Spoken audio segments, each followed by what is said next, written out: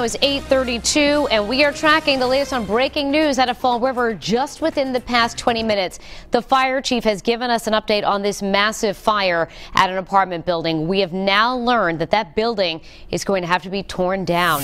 Eyewitness News reporter Alexandra Leslie is live with the latest information now, new at 8:30.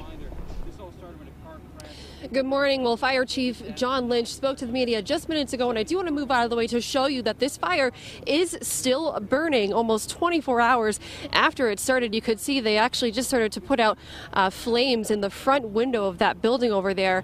Now, Chief John Lynch says that crews will be here for another 24 hours at least, and that new crews will be rotated in and out throughout the day to avoid further injuries. He says 7 firefighters were taken to the hospital and treated for smoke inhalation and overexertion, but are expected to be okay. The chief added that the cause of this deadly car crash that sparked the fire still under investigation this morning, and the car hit a maintenance room which ruptured a gas line. While there were working smoke detectors in the building, the chief says there were no sprinklers due to the code at the time that the building was built. Today, crews have a long day ahead as they work to put out any remaining flames. The chief says 2 excavators will be brought in to tear down the rest of the building. The back side of the building is bowing out at this point, so we're not allowing any men back there. Working with the building department,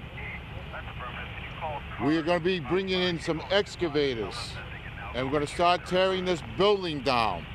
The only way we're going to be able to put this out is to start to tear it out and get at the voids, because there's still a lot of fire, but we can't reach it from the outside with the water unless we physically start to take the pieces apart. Now, again, that process could take at least another 24 hours. It could be longer, but the chief tells me that the excavators could expedite that process. Chief also telling me that up to 50 people displaced from yesterday's fire, but the Red Cross is assisting those who are affected. For now, reporting live in Fall River, I'm Alexandra Leslie, Eyewitness News.